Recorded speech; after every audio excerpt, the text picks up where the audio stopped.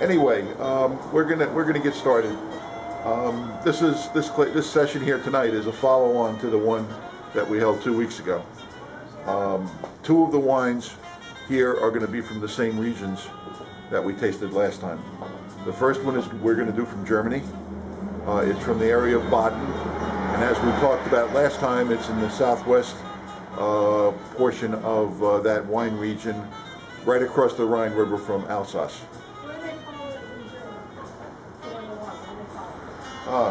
In German, it's called Spätburgunder. Yeah, which is their name for Pinot Noir. Coming here to the United States, you'll see Pinot Noir on the label a lot. In fact, coming from other countries, you'll see France and Italy and even Spain now. You're starting to see a lot more of the grape varieties on the label, yeah. and they do that for us. Yeah. The second wine is going to be from Burgundy in France. Last time we tasted Ellen's wine. This time we have another producer. And the third wine is going to be different. This week we're going down to New Zealand. Cool. And you remember we said that the two main areas of Pinot Noir. One was Martinborough, which is the southern part of the North Island, and the other, which is even producing better Pinot Noirs, is Central Otago, which is down 2/3 of the way down or so in the South Island. If from what Kat tells me, it's the southernmost wine producing region in the world. Nice and cool, and they're doing wonderful things with Pinot Noir. We'll see how this shapes up tonight. We think we put them in the right order, and I guess once we taste it, we'll see. I never thought of it. It's more south than Tasmania, huh? Oh yeah, oh yeah. The only ones that would rival it would be what the Stellenbosch and stuff in South Africa, and the end of the tip of Chile. I mean, yeah, Chile is more and more moving south with their vineyards, but this is a class act area for Pinot in the South Island. Okay, this one here, the producer is Obert Rothweil, and like we said, it's in Baden. So again, the first thing that we do when we see now, do you remember? See, now it'll be a nice test for you. Okay, because do we remember what the last one tasted like? Remember that palate memory deal? Okay, it was lighter. Yeah. Tasted really good. I think half of everybody liked that one the best of some of the folks liked that. No, they didn't in here. Okay. Do you like it? But it was the light. other two were better. But the other two, right? Okay. Yeah. It was good, but the other two so now were we'll see how this matches up. Let's take a look at the color. This is 2005. The other one I think was probably 2006. Yeah. I'm looking at this now. What do you notice on here? It's like more maroonish type deal. It's like more maroonish, and look at that rim. Look at that rim. It's kind of orangey, isn't it? Mm-hmm. Yeah. And now, you know, Pinot Noir will turn that color with age, and this is now 4.5 years old. So we'll see whether or not that is indicative of anything. But if you hold it against the print, you can read right through it. Right. So we know that it's clear. So we know that at least it's been handled. It's been handled properly. So let's smell now. What kind of aromas? I get strawberry jam. Strawberry jam, okay. Anything else? And again, don't expect, and what'll be interesting to see tonight is what is the intensity of the aromas on the first two wines versus the third one.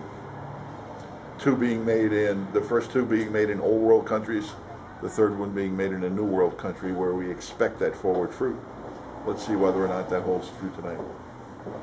Okay, let's taste. Do we know, are you here for class? Yes. Please.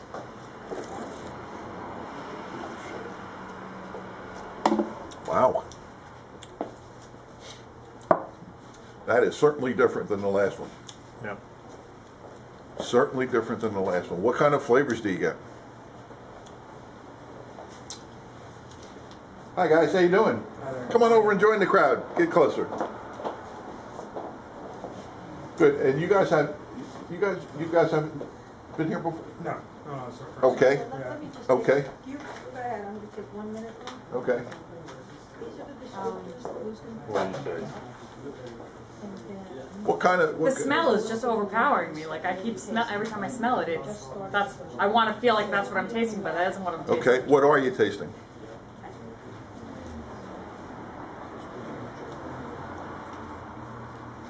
Okay, I got a burst of raspberry Did you? in here. Okay, the other folks who've tasted this taste pomegranate, but Oh, okay, but I can get pomegranate. but I don't think I've ever tasted pomegranate, so I don't know. But if that's what pomegranate tastes like, maybe I won't try Very it. tart. It is tart at the end. Okay, let's just catch you up for a second.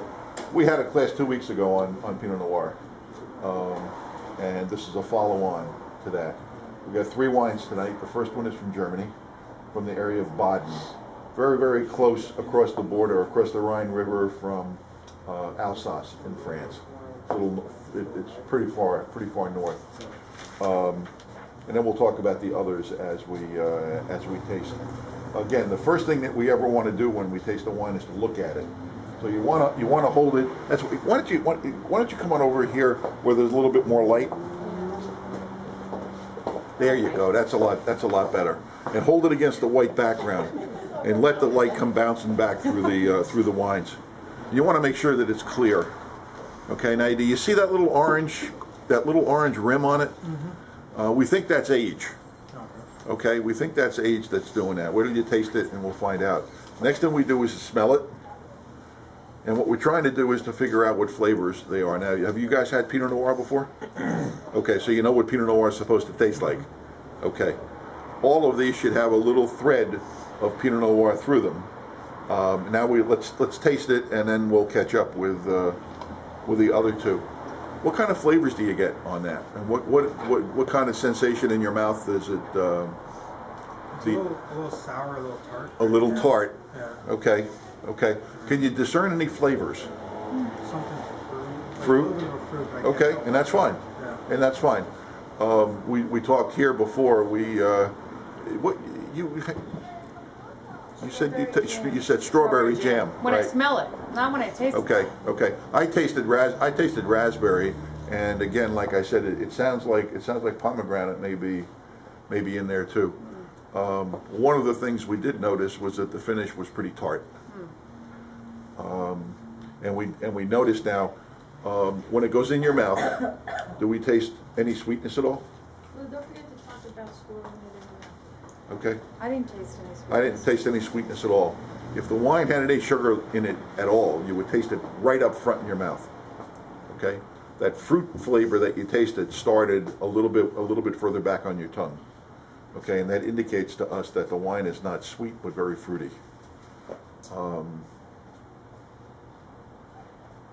It was very light. It is light, but it's not as light. It's not as light as the one we had 2 weeks ago. 2 weeks ago, yeah. First one last time. Right? It was really pretty light. We didn't get that burst of fruit. No.